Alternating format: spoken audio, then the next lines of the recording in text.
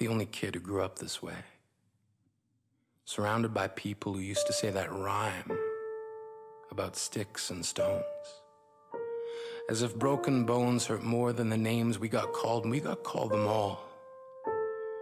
So we grew up believing no one would ever fall in love with us. That we'd be lonely forever. That we'd never meet someone to make us feel like the sun was something they built for us in their tool shed. So broken heartstrings bled the blues as we tried to empty ourselves so we would feel nothing.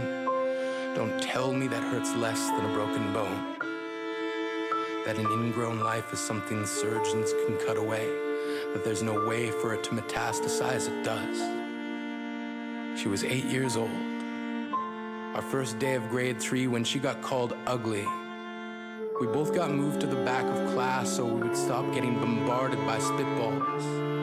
But the school halls were a battleground where we found ourselves outnumbered day after wretched day. We used to stay inside for recess because outside was worse. Outside we'd have to rehearse running away or learn to stay still like statues, giving no clues that we were there in grade 5. They taped a sign to the front of her desk that read, "Beware of dog." To this day, despite a loving husband, she doesn't think she's beautiful because of a birthmark that takes up a little less than half her face. Kids used to say she looks like a wrong answer that someone tried to erase but couldn't quite get the job done.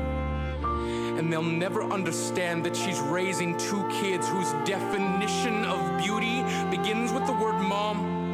Because they see her heart before they see her skin. Because she's only ever always been amazing. You have to believe that they were wrong.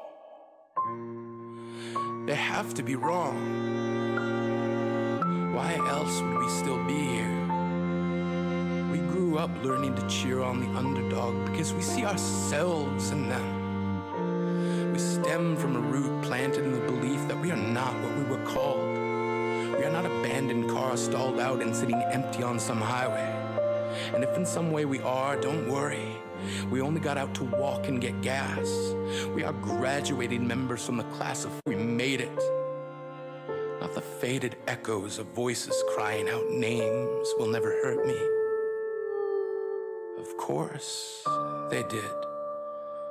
But our lives will only ever always continue to be a balancing act that has less to do with pain and more to do with beauty.